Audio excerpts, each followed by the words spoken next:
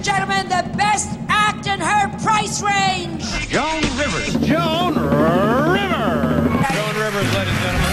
The Late Show starring Joan Rivers. Miss Joan Rivers. Joan Rivers, she's made the world laugh for decades, and now with her reality show Joan and Melissa and a new hit digital show filmed in her bedroom, she's still #1. I sat down with Joan to discuss her new projects and the business of comedy. Yeah. I was a little worried today because I knew I had the queen of fashion police coming on. Yes, and you look perfect. Did I do okay? You look like you have come off the plane from England, which is a huge compliment. Hey, I'll take it. Yeah. So you have Fashion Police, but you also have a new show. Yeah, I have Fashion Police, I have Joan and Melissa, a reality show, and then we just started on the internet in bedwithjoan.com, and that just is sailing now. Welcome to the first chapter, and I hope a long series of In Bed with Joan. And why am I doing the internet? I am doing the internet because I think it is better than television. On television, you could say but on the internet, you can do it. That's exploded. It's number... Yes, number 6 on the internet. Yeah. Okay, number 6 Amazing. on the internet. You have 1.6 million Twitter followers. Yeah, isn't that great? And that's a big reason, obviously, because all of those people are tuning into the show. Yeah, and I worry about my Twitter. I make sure something funny goes up all the time and comments, and I read a lot of them, you know. Yeah, I'm very aware of what's going on. So the theme of this show is that you're visiting your daughter and your grandson, Cooper. You're talking about the reality show? Yes. So we got 3 shows, yeah. And Well, I'm Joan talking and about Melissa. In Bed. Oh, no. In Bed is just me in my stupid room that Melissa's in the reality show, Joan and Melissa. Melissa, I live in her guest room, which is very tiny. And I kept saying, oh, this is horrible, it's a hovel, and it's this and it's that. And then I started saying, I might as well do another show out of here. So I do my now In Bed with Joan from the bed in the reality show. I was told that you died like 10 years ago and that you're totally animatronic. Like this isn't, like I don't know who's working this, but it's amazing. I'm right up close and it looks real. You have these guests that come out of the closet, as you say. Come out of the closet, it's California. So I always say, who's in the closet tonight? Who's gonna come out? And then out they come. Who are some of these guests? Oh my God, wait, I brought my list because look already in 3 weeks, my God, Belinda Carlisle, Sarah Silverman, Nick Kroll, my God, Chris Harrelson, Anthony Jeselnik, Jim Rash, Margaret Cho, Jim Ross. I mean, it goes on and on and on. Kato Kalin, Billy Eichner. It's an amazing list. And so this show can go on for 25 minutes or however long? Yeah, what we do is they get in bed, and most of them are comedians or comics, and it's the internet. You can say what you want, you know, and there's nobody saying, you can't say that. And we just talk until we figure that's enough. And it's been so much fun for me, because nothing like getting a good shot. It's like playing tennis with someone, you know, when you get someone that's on your level comedically and you get each other. They've been heaven. I look forward to the show. You have your daughter, Yes. who's really a great sidekick for you. Yeah, she's great. And a great executive producer. My friends are not here for you to hijack and have as guests on your show. The point is, you were a wonderful interview. Joe was a wonderful interview, and I thank you so much. And you're a wonderful producer, executive producer. Thank you so much. She does Fashion Police. And Number 1 on the E! Network. How about that one? And see, now, congratulations on that. And what's fascinating to me about it is it's almost like family succession planning. It's just wonderful that the family that were involved. Are you single or married? I'm single. You're single. When you get married, it's good to be involved with your wife in something because you'll always have something to talk about. It's like a third, you have a common interest. So Melissa and I, my God, besides Cooper, my grandson, she's the executive producer on Fashion Police. She's on the reality show with me. She's the executive producer again on the internet show. So there's always something to fight about. Was she groomed for that? No, I would have liked to have been a lawyer or something. No, you don't. You never want a child to go into this business. You didn't want her, so you didn't see her heading in that direction? No, never. She was a history major from the University of Pennsylvania with high honors, graduated with high honors. My husband and I thought she'll go into politics or she'll go into law. We never, and she turned to us when she graduated, hadn't been in the school plays, nothing, and said, I want to be in show business. I want to do an internship. And she went off and did an internship at NBC. How about that? And from nowhere. Well, I mean, you know, you got your education as well, and yeah. I think that on this show, I've found that education and entertainment are inextricably tied. It really helps you if you come in with that background. Oh, well, I don't think it's even education so much. I think it's, you have to be, the ones that last are the smart ones. You can't be stupid and last unless you have a very smart manager that you're listening to. Somebody's got to be very smart behind, or the person themselves, behind any successful performer. And now you're getting this time with your grandson, Yeah, Cooper, which is who's great. 12 years old. Yeah. Do you see him getting involved? Because he's funny. Well, he is he's very handsome. He got like the best of her and her husband. You know, again, you're saying when you have a child, the first thing you look at, you go, oh, she's got my thighs. Because you see, oh, she's got my grandmother's nose. Yeah, but he got the best. But he doesn't like it. I mean, he's fine on the internet. He's fine on reality show, but he doesn't want to be, which is interesting because he's so cute. Why not? He doesn't care. And he wants to be a lacrosse player. That's, okay. You look, that's what we're sending you to private school for? Do you expect that to change? I hope it changes, again, but not to go into our business is very hard. I have so many friends that extraordinarily talented that just, it hasn't happened It's for. still hard for you. I'm still in the trenches. What is the hardest part? Getting on the air. Absolutely, getting on the air, having them, and as you get older, it's a nightmare, because it's all, you know that, it's all about youth. I mean, Joan and Melissa, the reality show, we got the highest ratings they ever got on We, and they called up and they said, well, we're a little soft in the demographic. And you go, oh, you know, calm down here. Now, because of Fashion Police, I'm getting tremendously young viewers, really young. I look at my concerts, and they're 19 and 20 and 22 and 25. And so everyone's very happy. And I think, look who's come to see me. Nobody, not one woman in my audience ever has a tampon in her purse. And why is this happening? Because you're reaching a younger demographic. You call yourself the queen of the gays. The queen of the gays, no question about it. Demographic. Should be wearing a hat. And what is it that is drawing these groups to you? I don't know. A long time ago, a mafia friend of mine said, don't look to the right, don't look to the left, run your own race. And it was a great piece of advice. So I don't know why they're coming to see me. I guess maybe because I live in the moment.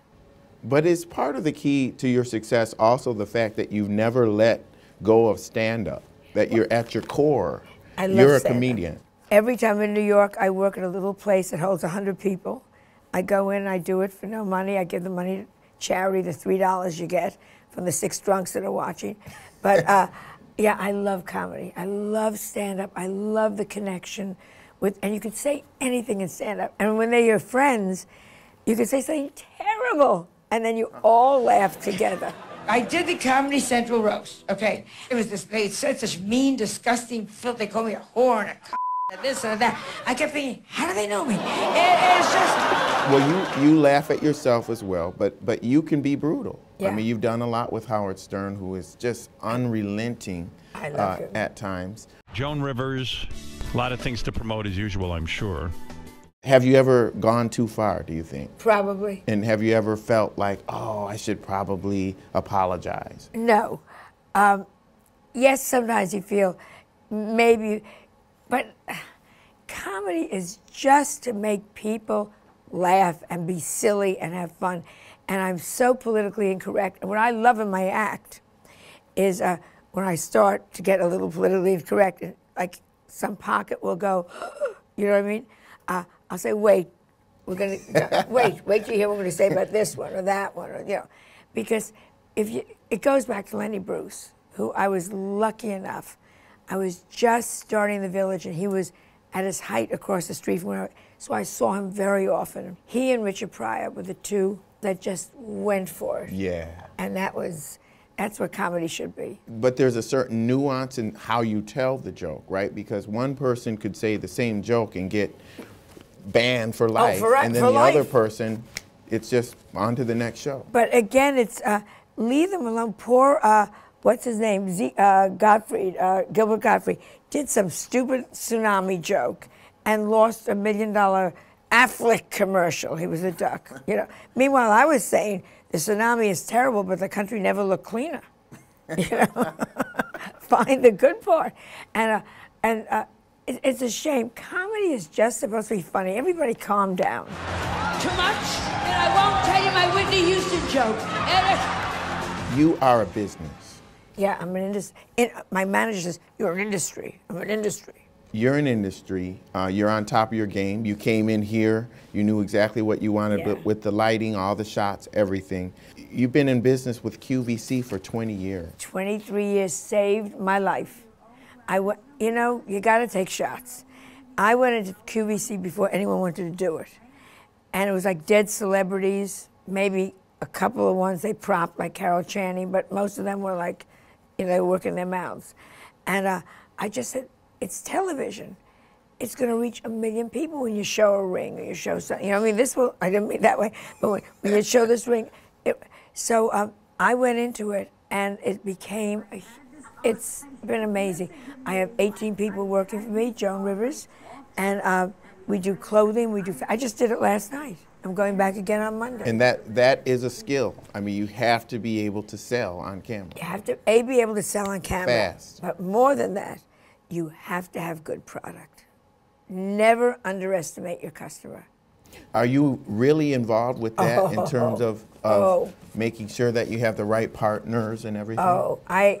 Not one piece in 22 years have I picked up and shown on camera that I haven't absolutely had a hand in. That you haven't worn yourself. And now all of this is all yours. of this is mine. This is beautiful. Yeah, that's but like this, we must have done 5 different butterfly pins before we picked this. Maybe you like it, maybe you don't. I like it. But what I'm saying, you know, I always said the first time they'll buy because it's my name. Second time they'll buy because they liked it. And I knew that from the beginning. And I watched the other performers come on QVC and they all think, well, I'll just go out and I can sell them anything. No, you can't. And it's not what you sell, you know, it's, you have to see your returns. Then you know. I mean, it's a business. And sometimes it's millions of dollars in a couple minutes. Oh, and it's, we had one jacket just recently that I adored, loved the print, big prints the very end, and it didn't sell well. And you want to go, you know, okay, what do we do now? Because we've got $1 million worth of floral jackets here. So what do you do? Well, we were too early. Again, it's we brought it back when it was, I sold it the first time during a snowstorm. Stupid, but it had been ordered, you know. Now we sold it, and now it's spring, and everyone's going, that's a pretty jacket. So I was lucky enough to have a second shot at it, thank God, because it's a great jacket. And you have your own production company. Yeah. Melissa runs that. I'm not good at that kind of business. It bores me. You know, they'll give me a contract to read, and I'll write true in the margin. What are your comments? I don't care. But my husband was great at that. We were a terrific team. My husband did he used to say, you be funny, don't worry. And he did all that. But I run the production company, and I try to keep on top of it. That's why I'm going now into much more into the internet, because I think that's the future. Do you think that you would have been as successful if you hadn't changed your name? Oh, yes. Because your name was Malinsky. Joan. Now it would be now it would be fabulous. But at the time? At the time, you had to change your name. You had to have a catchy name. You had to have a name. This goes back to 1966. And my agent was a man named Tony Rivers. And he kept saying, you can't be Joan Malinsky. So I said, I'll be Joan Rivers. He never booked me again. He got so nervous. And Melissa changed her name as well. Well, yes, but that I get. I mean, we're already Rivers. Yeah, right. So it's stupid. You have a regular life just like everyone else. You have tragedies. You can become depressed. But everyone expects you to be funny all the time. And I'm sure you've been asked this before, but I've never heard your answer. No. Is that hard? It's hard. Again, going way back, Bill Cosby once said to me, way back when, because we both he hit a little ahead of me, we had the same, and he used to give me like advice, And he said to me, you leave your house, it's PR. And so I will have just heard my best friend died, and I'm walking through an airport. How do you do that? Because it's just what you have to do. Then you go inside, and then the truth comes out. I just think they want to see you funny. They meet you once, they want to see you funny, they want to see you accessible, and that's the right. That's the business. I can remember being at some kind of tech show, personal technology show, and seeing Sinbad. And I walked up to him and I said, "What are you doing here?" And he looked at me like he was like, "Dude, I'm looking at technology." Like he was mad. Well, Sinbad has no right to be mad. He should be lucky anybody walks over to him. Okay. Yeah, so, he's not big enough to be mad. So you recognize the blessing of the brand. God. Let me tell you, I hit on the Carson Show in 1966, and since then, including you guys, a limo has been sent for me. And every time I get in front of the car, today I say to my doorman, "Are they watching? I'm getting in the limo." Yeah, you got to be grateful. And all of the years of experience has really rubbed off. There's the rapper MC Lyte. I asked her what's the best piece of business advice she's ever gotten in her career, and it came from you. You told her, don't ever let another soul write a check for you. You're damn right. You're damn right. Take control of your money, and they can reach you anywhere in the world. There's no such excuse, well, we couldn't reach you, so we had to write the check. And pretend you know what you're looking at when you go to your accountant. Pretend, never let them know. I don't know what you're talking about here. I have a wonderful accountant, Michael Carlin, and for 28 years I say, "Are you sure, Michael? Let's get back to point 4." What is the best advice that you've heard, and who gave it to you for business-wise? Probably sign your own checks. That was my husband. He always said, never, ever give away your power of attorney. Never. And try to have 3 people. Have a lawyer and your manager look as well as you. Never just trust one person. Get another pair of eyes. What about branding-wise? What can you tell our audience? Because so many of our people are young people who want to be brands themselves. How do you do it? Just do it. I know it sounds... Well, my best advice, which I do, go through any door. I never want to hear, that's not what I do. How do you know? QVC, when they came to me and said, do you want to do jewelry? I had a talk show going on CBS at that point. I said, sure. You know what I mean? I'll take a shot. Never say no. Can you ice skate? Oh, can I ice skate? Of course, I'll try it. You know, try everything because you don't know where it's going to end. And of course, you're trying digital now. Yeah, I love it. With your show, it's a hit. People can go from this show to that show. Right now, Joan Rivers, in bedwithjoan.com. And ultimately, you probably want to sell this, right? Ultimately, I'd love to. I want to do my own network. Want your own show? We'll talk to you. I want to do my own channel, which we're starting now. And ultimately, of course, love to sell it. I just think it's so exciting. Well, your own channel would be amazing. Yeah. It was hard for Oprah. It's been hard. Very hard. Have you watched her as her growing pains? I think again, Oprah, because it happened and she became so big, she didn't realize they're watching you. They're not watching your channel. All of these other shows. It came as a shock to her that, oh, it's just me, you know, because everyone. You can't have yes people around you. Yes, yes, yes, yes, yes, yes. Somebody's got to say, Oprah, that's stupid. You know? And who's going to say that? Maybe Gail. Who says that to you? Oh, where do you start? My agent, 5 weeks ago, I called up and I said, I really think it's time we should part company. And you know what he said on the other end? What? Goodbye. Keeps you humble. Keeps you humble, and that's the key to your success. It's the key to everything. Staying humble, elegant, always funny. Save this when you go on a date with somebody really good. Thank or you. you meet the Queen of England. You're actually one of the few people that were invited to Charles's wedding, Charles's one of the 4 wedding. Americans. So you know all about Yeah, that? I love them. All right. Thank you so much, Joan Pleasure Rivers. again. Thank you, thank you. And with Joan Rivers, I'm Lee Hawkins. We'll see you next time. When you get your show, enjoy your show and be grateful. Never think you deserve it or that you're better than your guests. Well, that was an anti-Semitic joke. If anything, it's an anti-Nazi German joke. So already the wrong group got angry.